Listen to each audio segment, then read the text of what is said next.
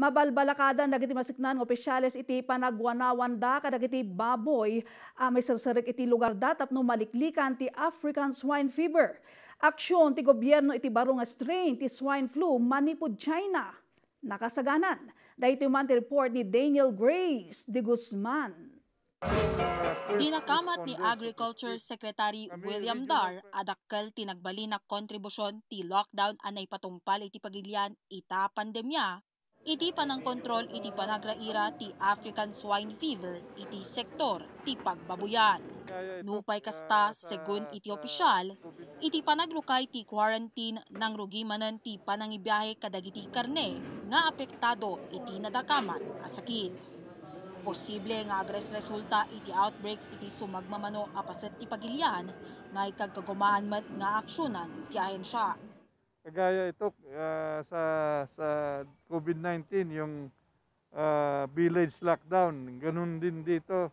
Kung ano yung naapektuhan yun lang, wag na yung 1 kilometer. Pero may mamanmanan natin yan. And hoping that government will continue to have that money. Kit daw ti opisyal ipangruna dagiti probinsyal na gobyerno ti panangibangon iti quarantine facility para kadagiti baboy a maiserserrek iti masakupan da, tadagitoy dagiti first responders a mangidanon iti sitwasyon kadagiti regional offices. Tama, wag natin muna papasukin kung alam natin na may sakit na. So continuously dapat titingnan natin yung mga dokumento. Na NMIS ay dapat mayroon i-issue na certification na before katayin at saka after katayin.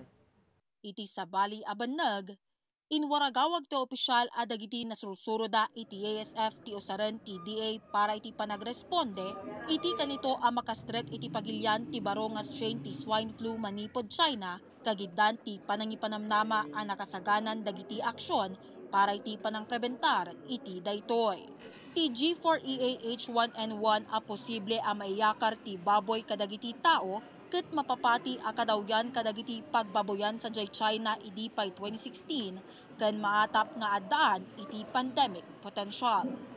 Daniel Grace de Guzman para iti pagilian.